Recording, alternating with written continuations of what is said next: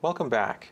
We now have the floor partition function, which is supposed to be the overall algorithm for splitting the floor, but we haven't split anything yet. All we have is a stack that we've created and added a single floor node to, and then we just do a while loop and we pop things off the stack till it's empty, which so far is only one thing. Well, we need to check to see if the thing we're popping off the stack is splittable. In other words, we need to see if we should split it. So we're going to implement the should split node function. And it's one of these ones that we declared here, should split node. So why don't we go ahead and implement that now. So you'll see it's got this default return false. We're going to keep that down there at the bottom. So by default, it just returns false. We just need to perform some sort of check to see if we should return true. And if we return true somewhere up here, well, then this will end out of the function and we'll never reach the return false. So if we ever reach a return true up here, then that's fine that we have a return false down here. It won't be reached. So what are we going to do? Well, first we're going to get the corner coordinates of the end node. And that's going to be used to check to see if we should split it. So let's make an f corner coordinates struct called corner coordinates. And it's going to be set equal to the in node get corner coordinates. That's why we created that getter back in the floor node function, get corner coordinates. Okay, so we've got our corner coordinates. Now what we'd like to do is check to see the orientation that we're trying to split. We're attempting to split either horizontally or vertically. So we're going to say if orientation is equal, double equals, to e split orientation, double colon, and ESO horizontal. Now remember, we made this a scoped enum, so we couldn't just say ESO horizontal like that. You'll see we get an error. But thanks to being a scoped enum, we have to use the double colons with the name of the enum. That way this avoids being able to have multiple enums. Well, it allows you to have multiple enums with the same enum constant name without having to confuse them for each other because you're fully qualifying the name. So if we're splitting horizontally, what are we going to do? Well, first we need to know what the floor length is. So it's an int 32 called floor length because this is, again, in grid units. And it's going to be equal to corner coordinates dot, and let's say lower right y minus corner coordinates dot lower right upper left y. Now, why are we doing this?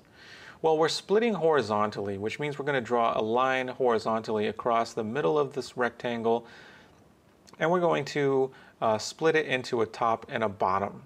Now, we need to check to make sure that the rectangle is tall enough, that it's in the y direction, that it's at least the minimum number of grid squares tall, or we could call it length, but we need to know that it's at least the minimum, because if the minimum is, say, 1 grid square and it's only 1 grid square tall, well, we can't split it. It's too small to split. And so this is going to give us the length. I guess we could call it length instead of, height or something, because it's flat on the ground, it's in the y direction, we'll call it length. So we're going to check to see if floor length is greater than room min y. If it is, then we should be able to split it. So this function, its only job is to return true or false. And it should return true if we should be able to split it. So we're going to return true in this case. Now we need an else, and we're going to do an else if. And it's going to be if orientation is equal to e split orientation vertical. Now if it's vertical, we're going to get a floor width, int 32 floor width, and that's going to be set equal to corner coordinates dot lower right x minus corner coordinates dot upper left x. And this will give us the width. This will give us how many grid squares wide in the x direction this rectangle is. And we're going to just simply check if floor width is greater than room min x. And if it is, return true. Okay, so far we don't perform any random determinations to stop splitting early. This will basically always return true as long as if we're splitting horizontally, if it's long enough in the y direction, meaning it's greater than the room min y, or if we're splitting vertically, we'll return true if it's at least the room min x, if its floor width is greater than room min x. If it's room min x, and say that's one grid unit wide, then we will not split. So if these do not get reached here, then we will reach the end and return false. So why don't we use this here in the partition function? So we'll scroll back up to the partition function, and what we're going to do is as soon as we pop a node off the stack and store it in A, I'm going to go ahead and call should split node. So let's just pick an orientation for now. Let's just say if should split node A, and should split node takes an orientation, so E split orientation, and let's just pick horizontal. And we're going to say if should split node A, and this actually did not need a closing parentheses. And we're going to say if should split node A, we did need a closing parentheses there.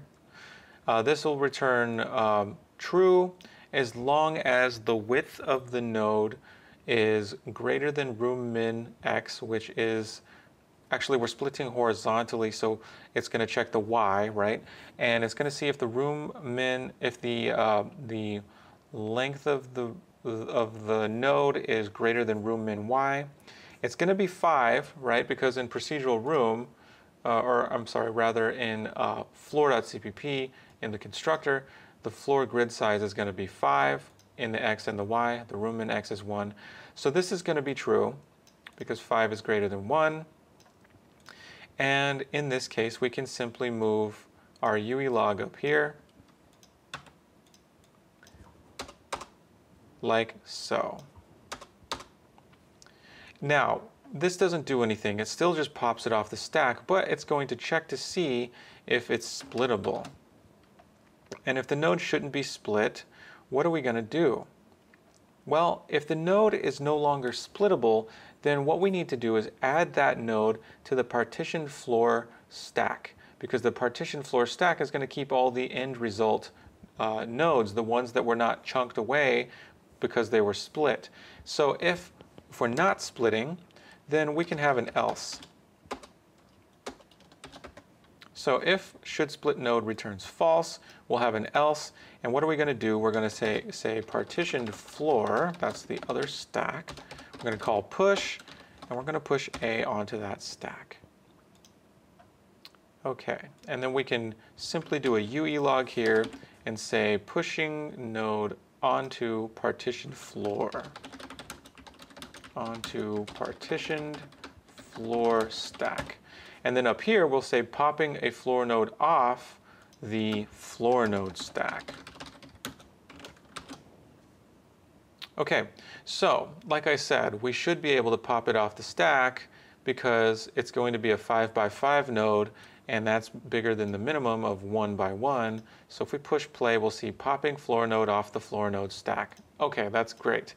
But what if we take the floor grid size and change the y to a 1? Remember, we're only trying to split horizontally here.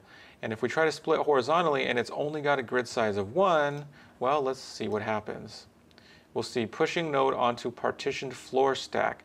So instead of popping it, well, we did pop it off the stack, of course, but instead of doing nothing, we actually pushed it onto the partitioned floor stack. So this is how it's going to go. We're basically going to keep popping nodes off the stack. We're going to check to see if they should be split. If so, we're going to split right here. So right here is where we're going to actually split the node and take care of what happens after that. However, if we pop something off the stack and it should not be split, then we will push it into the partitioned floor, and that is going to store all the nodes that were finished splitting. Okay, so in the next video we're going to define our split attempt function, which is the function that will attempt to split a node. And that's going to return true if we successfully split and false if we don't. And that way we'll know whether or not we have just split it. And we're also going to take care of what happens when we split the node. So we'll do that in the next video. We'll see you in the next video. And if you're enjoying the content, please consider subscribing if you haven't done so already. Hit the bell for notifications and thumbs up if you are enjoying the content. See you in the next video.